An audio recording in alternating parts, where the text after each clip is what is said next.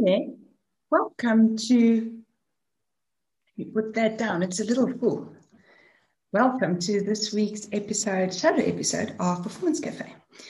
So I had to call myself on my own nonsense last week. I know last week I had a bit of an off week. I was ill in bed. I'm feeling much better now. Thank you for asking, even if you didn't. And really relieved that the COVID test came back negative. But I'm back now. And I realized that last week in my hurry to get a video done, because that was the commitment, I had slipped up and I had used my old background.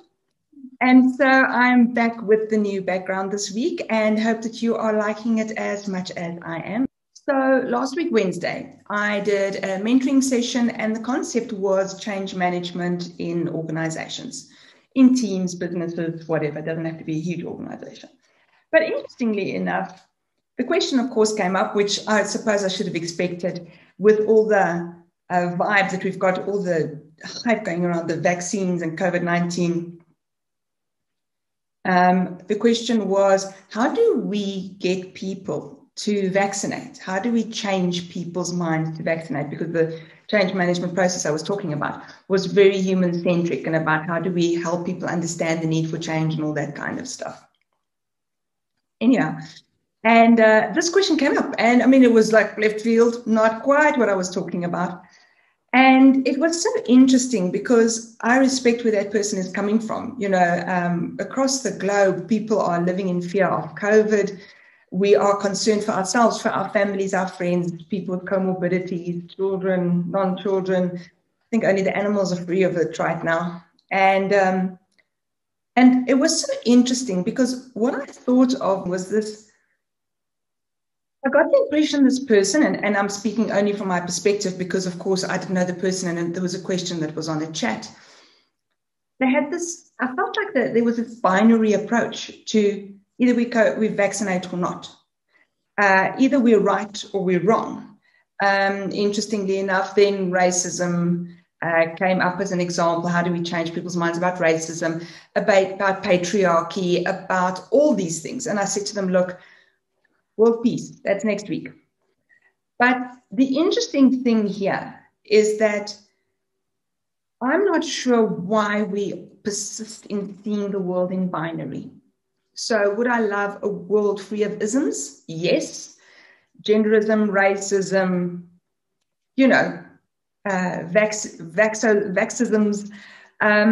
Because yes, we do need to live together and we do need to agree and have shared norms around certain things. But we must understand at the same time that we are working with humans and we are working with complexity. So it's quite interesting if you understand what complexity is about. When something, for example, you're baking a cake, that's not complicated, right? You take the ingredients, there's a list of them. You know exactly how much, you know what to do with them, in which order. Look, in some of our cases, it still goes wrong, but we can bake a cake. But when it comes to humans, it's complex. And the reason that it's complex is because I start at point A, do something that I assume is going to get us to point B, and then it sprouts all the other letters of the alphabet. And that's what we must understand about humans, is that they're not that predefined. It's not a machine that breaks that I know I'm going to replace that part and it's going to fix it perfectly. We must understand that if we fix this part, we affect a whole bunch of other parts, and then they, in their own way, think of other parts. And I think that's the problem with the way that we sell anything, from a pair of shoes to the way that we try and solve the isms and world peace. We need to get away from this very binary concept of what is right and what is wrong, what is logical, what is illogical, because it just depends where you stand and what you're looking at.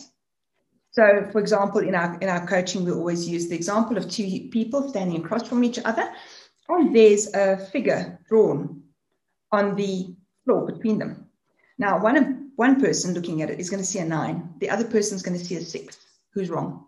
Who's right? Right? It's all about a matter of perspective. So, as we go about solving world peace, COVID, and all the other isms, I'm not saying these aren't valuable fights to fight, but always make sure that you understand everyone's perspective, because there isn't a thing that is right, wrong, and binary anymore. The world's gotten too big. I'd like to remind you to please like and subscribe on YouTube. If you're following us on Facebook and LinkedIn, please like, share, comment, and then go to YouTube and subscribe. And so I hope that starting off this week on such a complex path wasn't too much for you. I hope you find that advice useful. I'll see you next week in the next episode of Copy Companions on Friday, where we've got part 2 of Wolf. And he's going to carry on telling us about situational leadership. Have a good one.